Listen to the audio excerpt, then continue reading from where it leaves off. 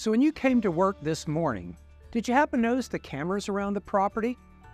Did you have any particular alarms that you noticed that, not that you set off, but you noticed when you came into your particular suite or place of business? Oh, and by the way, was there access controls that people buzzed you in or buzzed you out, again, in the individual suite or in the business overall? And maybe even security guards that were roaming the property, roaming the parking lots, a parking garage, or maybe downstairs in the lobby area? If all those were in place, fantastic. But what happens if people on your property let the wrong people in, invite the wrong people in, or assume people are who they say they are? I don't need a gun or knife if I have a good story.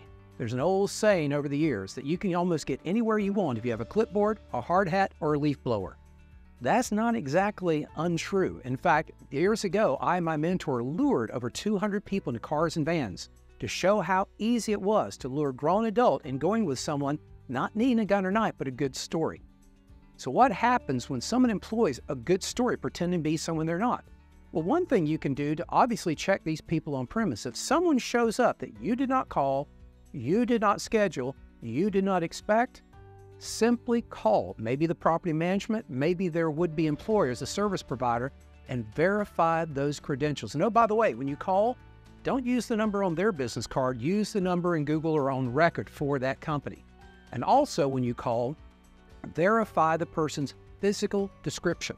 More companies today are actually doing that. When they schedule someone to come out, they send you not only their name, but they also send you a photo because they realize people are impersonating their service providers. So when you call, verify and make sure you get that physical description. It's very easy to pretend to be someone you're not, and having those people show up on your property and doing you and your company, those in your office suite, those in your particular potential retail or office space, potential damage. This is Jeff McKissick with Defense by Design, teaching you how to spot trouble before trouble spots you.